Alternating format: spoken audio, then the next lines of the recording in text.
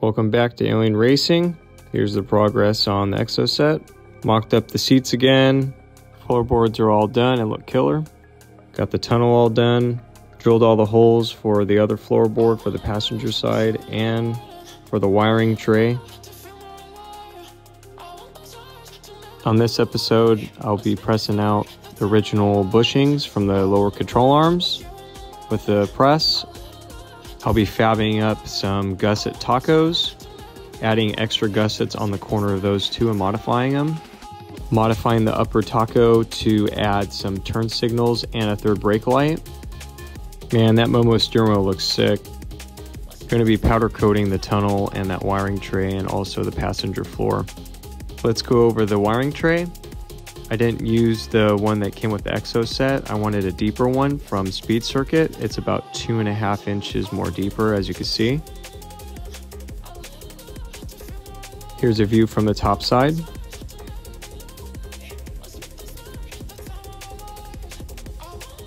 I'm really digging the diamond plate floors.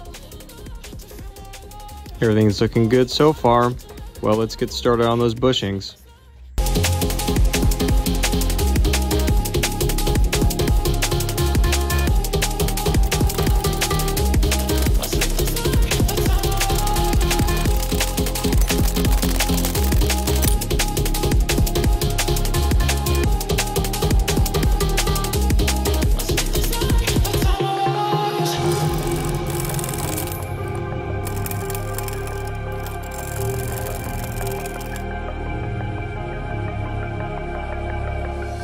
I use cardboard to make a template for the Taco Gusset.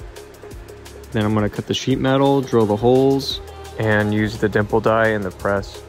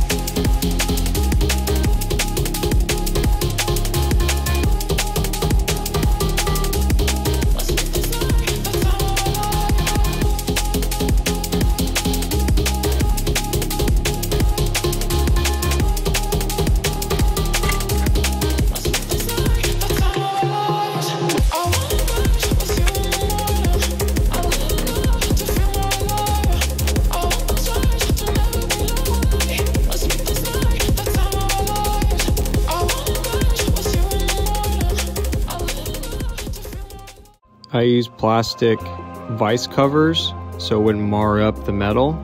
I'd probably recommend more like brass. It seems like the plastic kind of slips. Also, after doing this with the taco, if you have a press, I'd probably recommend fabbing up some type of jig. I think that's what I'll do next time and just use the press. Here comes the struggle bus.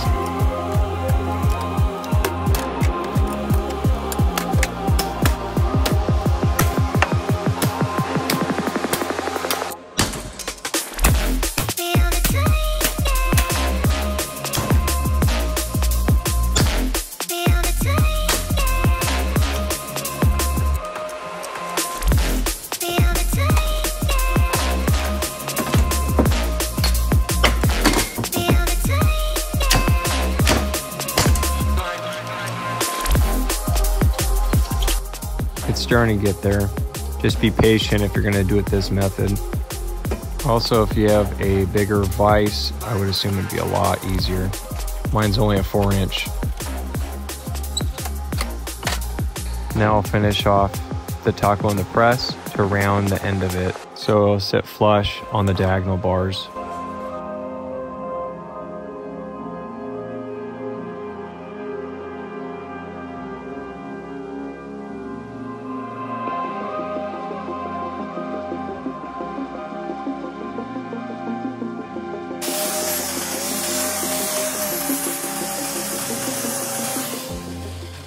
After all that work, it did come out pretty good, but I would definitely recommend making a jig. Not bad for making it in a garage and having minimal hand tools. Now I have to grind down the diagonal bars, so like a weld on both tacos.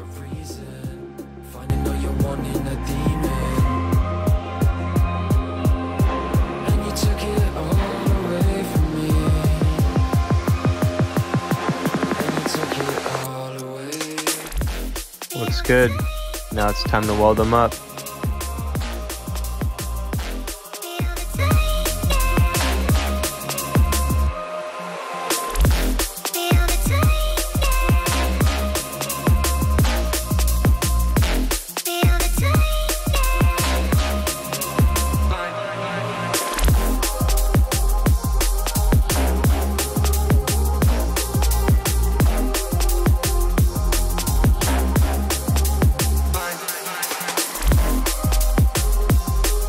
I really like the area that I chose to put this third brake light. I originally was going to put it towards the bottom of the cover in the rear, just like on the STIs. I'm glad I didn't do that. I just feel like it's missing something else. So I'm going to add these turn signals from a motorcycle and put them on the sides. Now I just have to grind down the rear tacos with the grinder and the Dremel.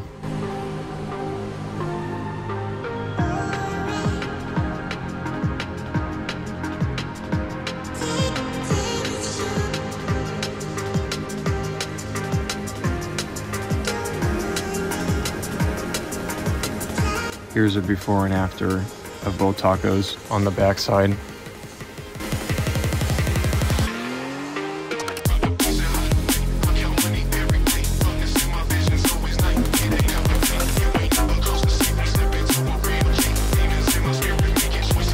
Now I have to drill the holes for the turn signals and open up the holes with the deburr bit.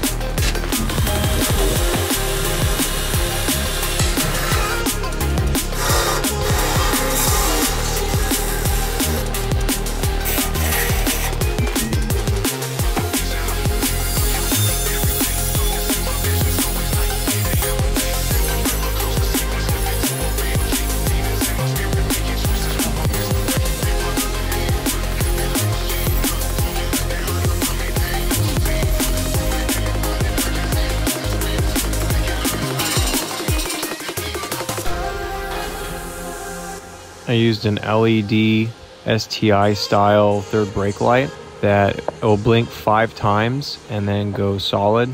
And I'm using turn signals from a motorcycle. Looks pretty clean, like it was meant to be there. Now I'm going to add this angle iron to the top gusset to give it a cleaner look, and so the lights will be flush against it. It'll also strengthen that gusset. I notched the sides for the bars and also notched the middle and the outer areas for the mounting of the lights. Used a level to make sure that this thing comes out straight. Time to weld her up.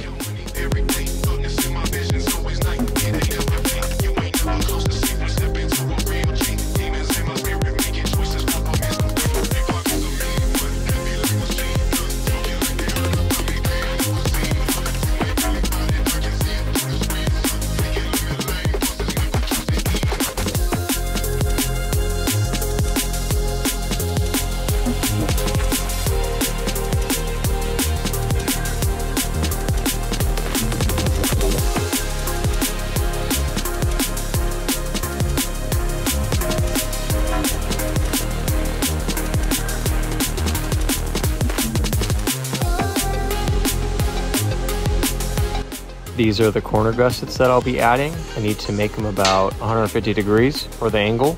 Made another template out of cardboard and cut and grind it.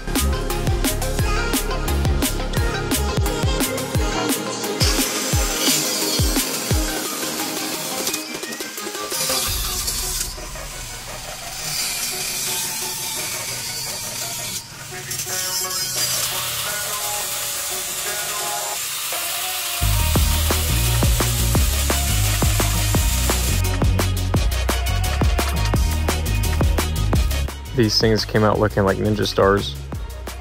Now it's time to weld them on.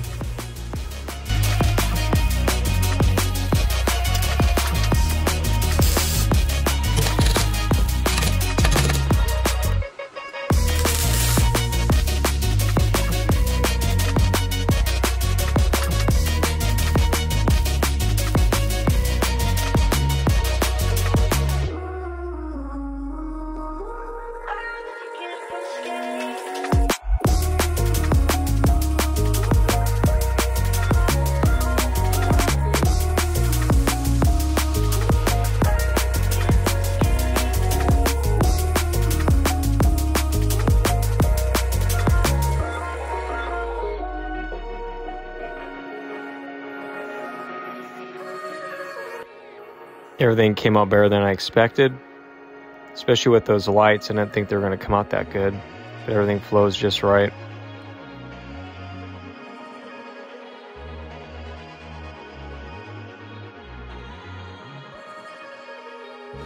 As you can see on the side, everything sits nice and flush too.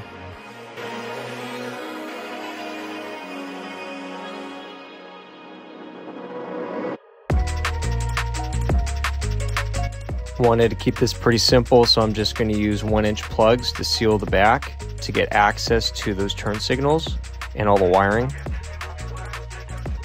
Overall, I'm really happy on how everything came out, and I think that pretty much wraps it up. Thanks for watching, and subscribe to follow the build.